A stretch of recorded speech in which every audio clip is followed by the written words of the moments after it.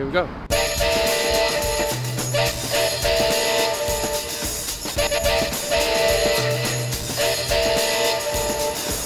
I'm here today at Grand Central Station. I meant to say Grand Central Terminal. Grand Central Terminal.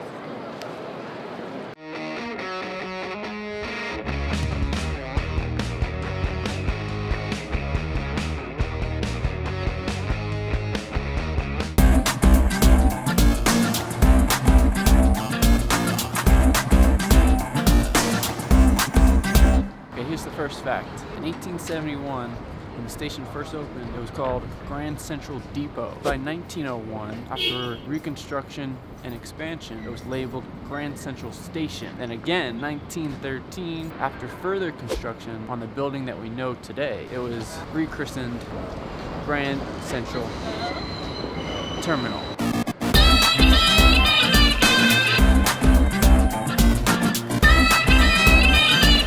The station covers 49 acres, has 44 platforms, 67 tracks, and over 1 million people pass through the station per week.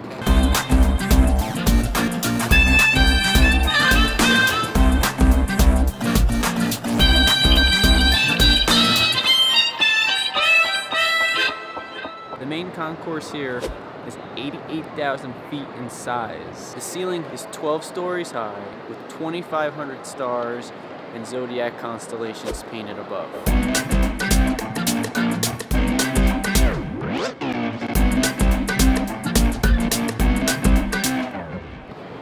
Quick fact here, that clock behind me, it's estimated to be worth $10 to $20 million by auction houses.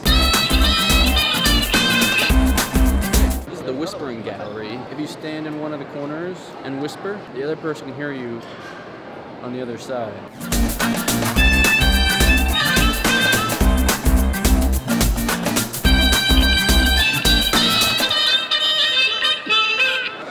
Oh, okay. So the station itself was the brainchild of Cornelius Vanderbilt, who both instructed and financed its development. If you look hard enough, you can still find hints from his legacy, from his family motto, which was, "From an acorn, a mighty oak shall grow."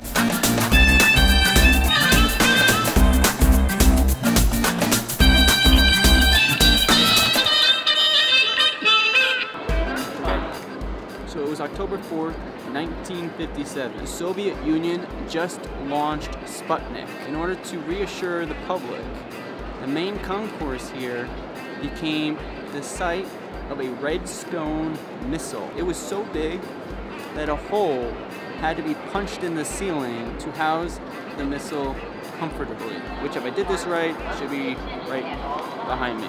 Should be right behind me. So I was mistaken. The rocket actually fit quite comfortably. The hole instead was used for a wire that was to help stabilize it.